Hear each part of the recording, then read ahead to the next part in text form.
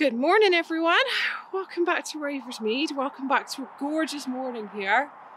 Look at the sky, it's so pretty down here. It's a full moon as well. That is the moon behind me, not the sun. It's chilly today, it is -5. Oh, that's looking promising. So they're just eating their breakfast.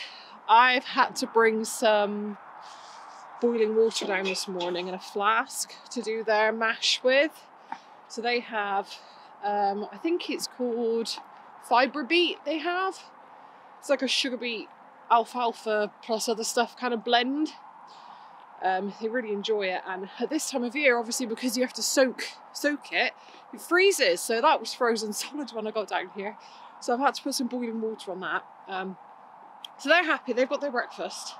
I'm just coming out here into the field. I hope you guys can hear me okay. I hope the audio for this is going to be salvageable because that motorway is just bellowing right now. I hate that thing so much. I'm just coming out here in the field, have a little walk around, see if we can maybe have 20 minutes of turnout. And I don't know. I mean, I've just managed to do that. So it's not a hard frost. I don't know. I just don't know. If they'll just come out and be sensible, it'll be fine. But if they come out and start hooning around, maybe I can let them out one at a time. I would like them to have a little bit of field time. Just because they go a bit stir crazy in the winter. I mean, I know we have our turnout yard, which is great, so they get outside time, but it's just not the same to a horse. Like, they want to be out on the grass. So, do you know what? I'm just going to go for it. Blueberry, would you like to come out for a little bit? Hang on, let me open the gate. Let me open the gate.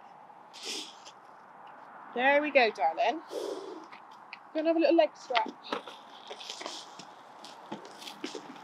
Oh yeah, it's not that hard of a frost. Oh, he's so happy with the grass. Is that nice? Is that yum yum?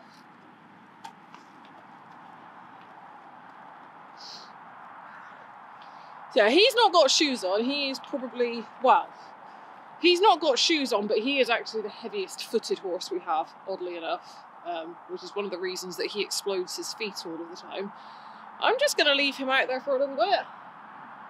Looks like he's more interested in eating, so I'm thinking if I do sort of rotate them out one at a time, give them like 10-15 minutes each, I think we might be able to get away with this. Oh no, he's hooning. Are you playing? Are you making some funny shapes? Oh, just look how gorgeous it is out here though. Oh, off he goes.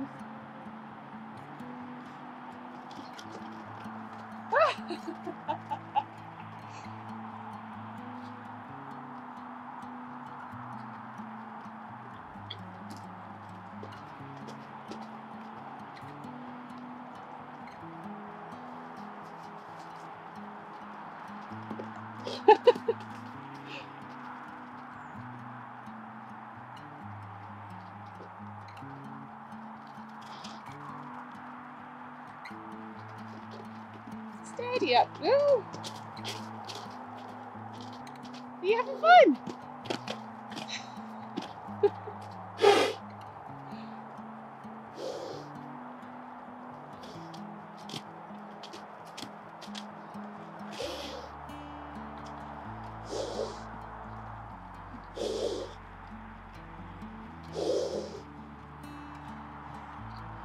Well, he looks happy. Very happy blueser. And that's what they don't get to have when they're in this little yard. I mean, we have a bit of a surface out here, but it's not really the kind of surface they can play on. I've got a bit of a runny nose, guys, sorry. It's, actually, I'm not even sure if it's a runny nose. I think it might be condensation from where I'm breathing. Oh, sorry, T. Nearly squished you then. Right, okay. Oh, I'm surprised these two aren't kicking off a little bit. I don't think Stumps is any the wiser as to what's going on. I don't think I'm going to put Stumpy out there. I think Stumpy can come out here on the driveway. Just because she's such a little antagonist, and I do not want her winding the big horses up and getting them hooning around even more, so. So for anyone who ever wonders why we have these pieces of rope across our yard every morning, this is Blue's little like funnel or chute or whatever you want to call it. So the turnout yard just behind us, and obviously his stable is there, and he goes out at night because he can, oh, my focus on my camera's going all funny there. Come on, little guy, you can do this. Come on, Kevin. There we go. So yeah, we like him to have access to the yard at night because he can't go out with the other horses and socialise because he gets a bit silly. But also we like him to have the option of going in his stable just because he's got quite sensitive skin. We don't want him to be caught out in the rain or anything like that.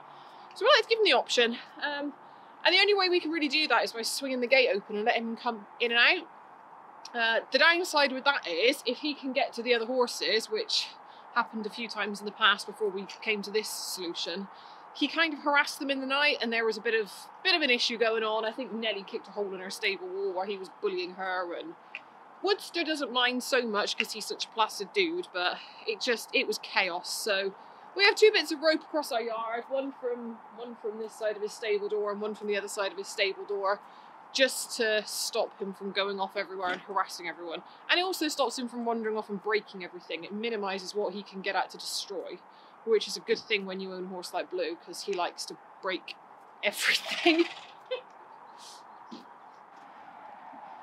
He's so handsome. Just look at him. Oh, he was jumping up and down like an Arctic fox then. You know how the foxes, they kind of jump on the snow when they can hear something underneath? He was doing that.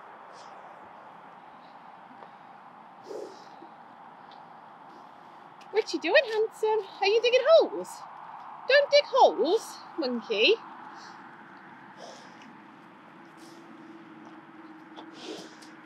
Aren't you a lucky boy, huh?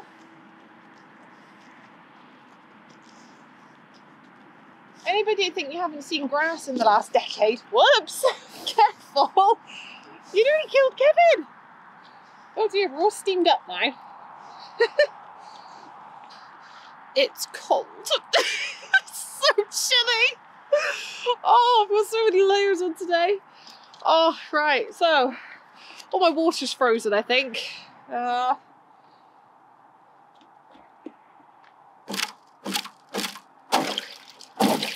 Okay, that's not too bad. So last night obviously because we knew it was going to freeze, we filled up a load of water butts ready. So we've got these two big blue ones here, plus that one filled up ready. And that's just because our tap has a tendency to freeze. The one thing I am wondering about is how this is going to respond to frost. There is a little bit of water in here still, but yeah, as I suspected, the tap is completely frozen up. And that feels pretty frozen. So I didn't think that the tank was going to be a viable option during the frost. Maybe we can get some sort of cover on it to stop it from freezing. I don't know. I think you can get covers for those things. Oh, my buckets are frozen together. Oh, winter wonderland, people. Doesn't it look lush out here though? Like seriously, it looks so pretty. I mean, just look at everything. It's gorgeous, isn't it? It's put me in a really good mood for the day. Okay, I'm going to try and separate my buckets. Blue's water. He can come in now. He's had about 20-25 minutes out there. That's all he's going to get, unfortunately, because I just haven't got that much time in the morning. I'm going to get Woody and Nell out for a leg stretch. Get little Pony down here on the driveway where she can hoon around to her heart's content and hopefully not wind the others up. And yeah, I need to get those stables done.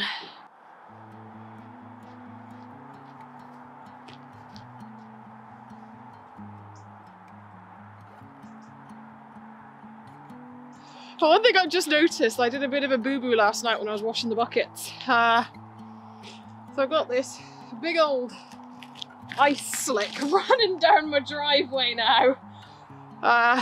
Yeah, whoops. I poured the water buckets down there last night. I didn't even think about it. And within about 10 minutes of me pouring it there, it was frozen. So, oopsie. Better be careful with that. Right, let's go get the blueberry in. Do you know what? I've just come to my senses. I just realised it's Blue I'm going to get. I was just going to walk out there and grab him and walk him in like I would with the others, but it's Blue. So I'm going to put Kevin down, for safety reasons because it's blue. And I'm gonna go get the head collar like a responsible adult because it's blue. I regret my decision to put that horse out here. Because now he won't be caught. Why does he do this to me? Oh, there you go, he's running again, look. Sees me coming, and he runs.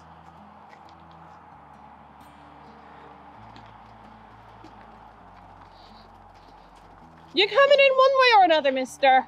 Taz, careful!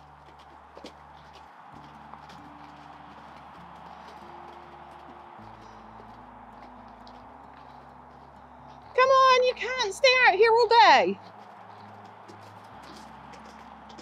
And I'm really regretting my decision now. Oh, can I drive it? Can I drive it? Go! No! Ah, it's too slow.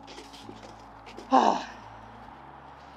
I'm going to put you guys down and see if I can drive him in. This could take some time. Time that I don't really have this morning. Oh wow, look at these frosticles on the fence. I don't even know if you can see that very well. That is really cute. I do like a bit of frost. It's very nice. It's a very nice change from all the wet and gloom that we get in the UK. Okay. Oh, come on, Kevin. Don't fail me now. Alright. Alright, let's see if I can drive the little bugger in. Get that gate open nice and wide.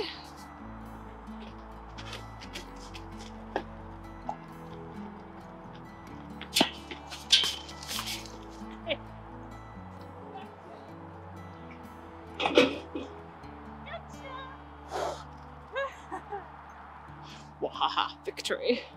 Right, come on, off to bed. Come on.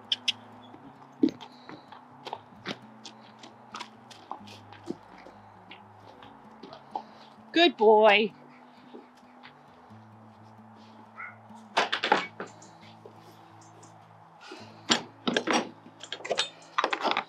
Good boy. Oh, I haven't sprinted like that in a while. Right, take two. Are you ready, madam?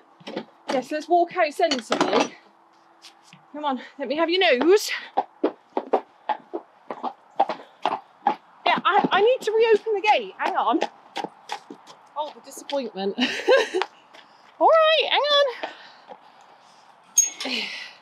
Go on then. My scarf keeps unraveling. Nelly, the gate's open now. It's open. There we go. Oh. How to make a horse's day.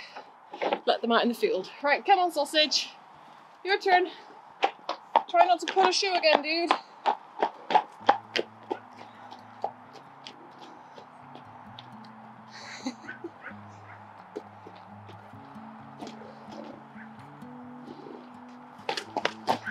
Gently.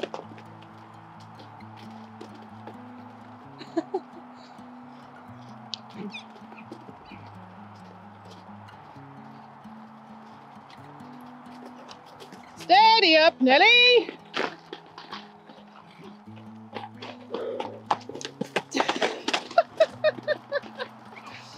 Right, let's get that gate out of their way.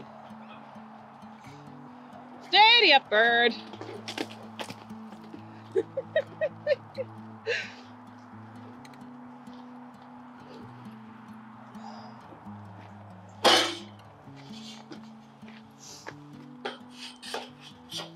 My super technical gate holder backer there.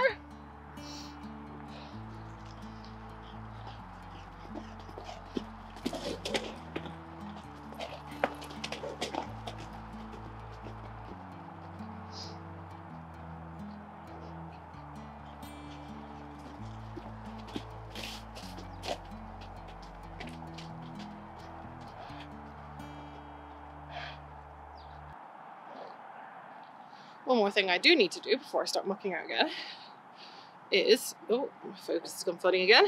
Right, Stumps. Let's take you down the driveway. Don't run away. Oh, there's Good girl.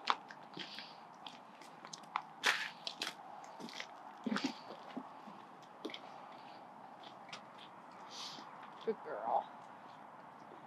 Right, off you go, babe. Good job. Mind yourself on that ice. Because the human made a boo-boo. Okay. Now it's time to muck out.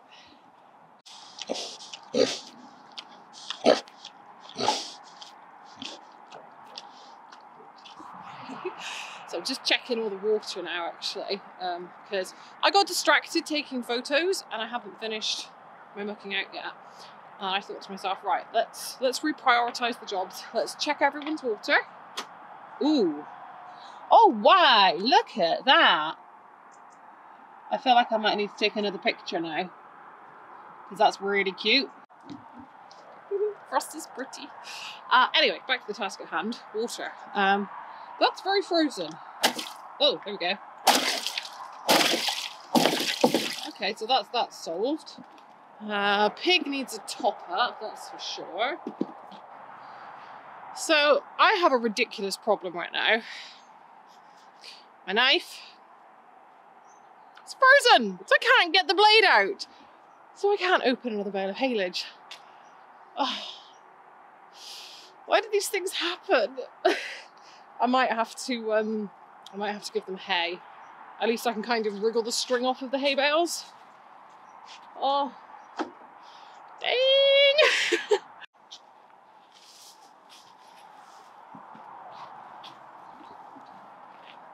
Right. I know, I've fogged up again. When Nelly sees food, huh?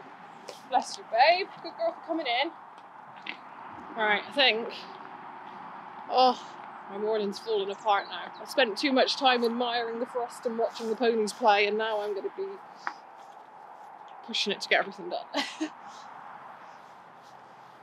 Right, bit of haylage out. Let's go see if I can grab some hay. I have no knife to cut the hay with either, but I should be able to wriggle the strings off. Some of the bales are quite loose, so hopefully.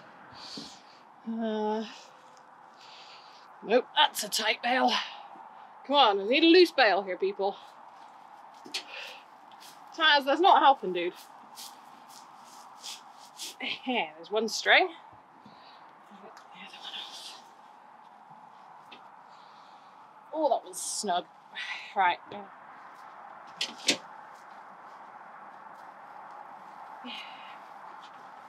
Hey, yep, there we go. Right.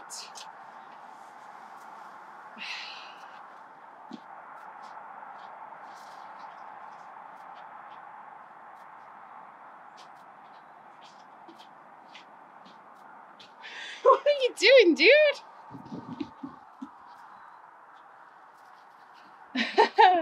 You're such a little barn dog. Happy? Oh, we're liking the hay more than the haylage, are we? Okay. Happy, mister? Okay, happy horses. See, that's how the normal horses here behave. I just, I asked them to come in and they come in. In fact, I didn't even get to asking them to come in. They just knew that because I was putting food in the yard, it was time to come in. They're good ponies. Blue's, on the other hand, bless him, he likes to give me the runaround. He's a cheeky boy. And I think he knows he can get away with it because he knows he's brilliant. Right. Okay, I think that's about... Oh, I better shut that other gate, otherwise I'll be through there today, making a mess. I think that's just about me done. I think I'm about out of time. I'm not sure if my alarm's gone off. Yeah, my alarm's gone off in my pocket, so time to get changed, head back, and get myself ready for work. Thank you for hanging out with me this morning, guys, on this gorgeous, frosty winter morning here at Ravers Mead. I hope you enjoyed it, and I'll see you all in our next video. Bye. Come on, Stamps. Come on, pretty girl.